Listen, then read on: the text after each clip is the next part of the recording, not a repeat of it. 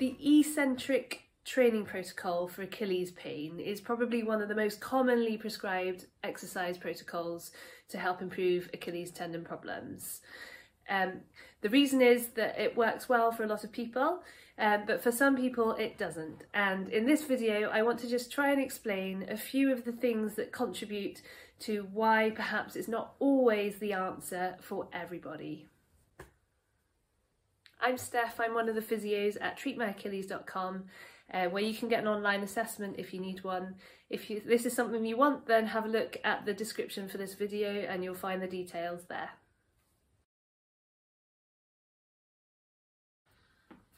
So firstly, we have to consider how long you've had your Achilles pain for. If you've only just injured your tendon and it's only been painful for, say, a few days to a week, because of perhaps a sudden change or a sudden increase in your training load, then you might have what we call an acute reactive tendon, which means the tendon's reacted to the change in load by giving you pain.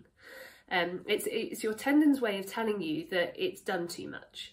And in this case, it's not the time to do any eccentric heel drops, or like the Alfredson protocol, or any sort of calf raises with weight, because it's telling you it's overloaded. So the last thing it wants to do is be overloaded even more.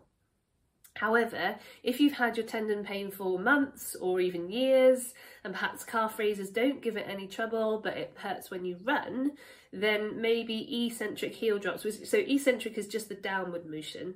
Maybe eccentric is not enough, and actually you need to be adding concentric to your movement so that you can increase the strength pushing off for running, and you might well need to be adding weight if you're not doing that already, because running is a much higher load and requires more strength.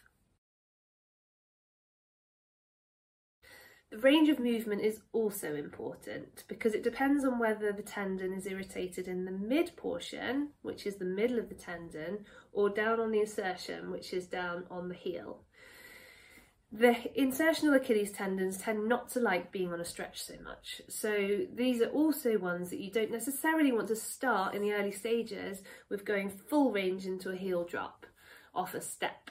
You might want to keep them at a lower range of movement that doesn't irritate them quite so much.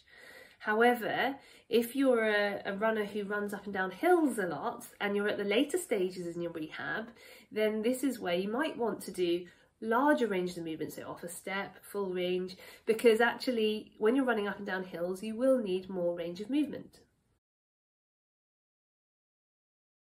Another point I want to make is about sets and reps and weight. So a lot of the eccentric training protocols will follow the 3 times 15 twice a day program, because that's what was researched and published. But when you think about it, it really does depend on what each individual can tolerate. So if, for example, a marathon runner who has a long training history of a lot of muscular endurance does 3 lots of 15 reps, that might not be enough and it might be too easy for them, in which case they won't be getting the same training stimulus that they need. Whereas somebody else who's reasonably sedentary might find that 3 lots of 15 is too much and end up flaring up their Achilles. So you do need to bear in mind different people's individual differences. Secondly, when you're adding weight, rather than pick, say, 10 kilograms, you really need to also take into consideration what percentage of that person's body weight that is. So 10 kilograms to a 50 kilogram female is going to be a lot more than 10 kilograms to a 100 kilogram male, for example. So it's another consideration that might mean that using a very rigid standard protocol might not be the best way to deal with your Achilles pain.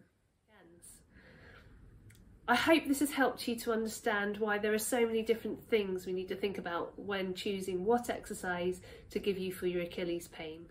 And it hopefully will help you understand why perhaps you haven't been getting anywhere if you've just been doing one type of exercise that doesn't necessarily apply exactly to what you need your Achilles to do.